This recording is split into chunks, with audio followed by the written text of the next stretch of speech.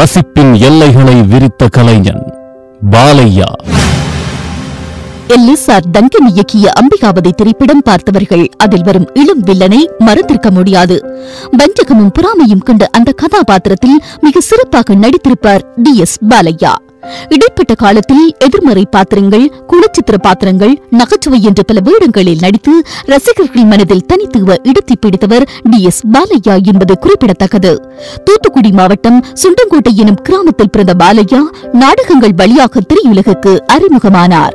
நடிப்பின் உச்சத்தை தொட்ட கலைஞர்களின் வரிசையில் சிவாஜி, எம்ஜிஆர் ஆகியோருக்கு இணையாக பேசப்பட்ட நடிகரும் இவர் என்பது குறிப்பிடத்தக்கது.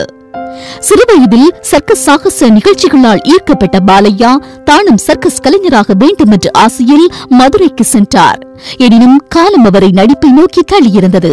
பிழைப்புக்காக இறைச்சி கடையில் வேலை பார்த்த அவருக்கு பாய்ஸ் கம்பெனி நாடக குழுவில் இடம் கிடைத்தது.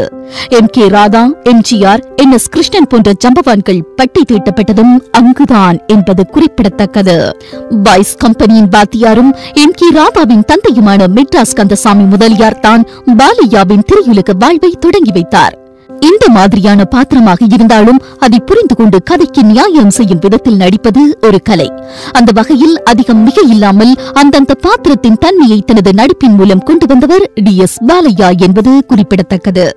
அண்ணாதுரை எழுதிய வேலைக்காரி, மீரா, ஏழைப்படும் பாடு என்ற பல படங்களில் நடித்திருந்தார்.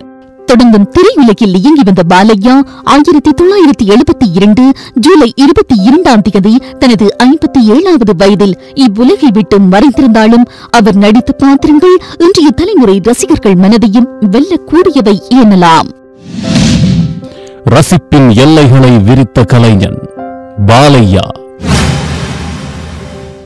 இதே போல இன்னும் பல சுவையான சினி தகவல்களை நீங்க தெரிஞ்சுக்கொள்ள ஹாய் அப்படின்னு சொல்லி 8220449977 அப்படின்ற நம்பருக்கு நீங்க மெசேஜ் பண்ணுங்க.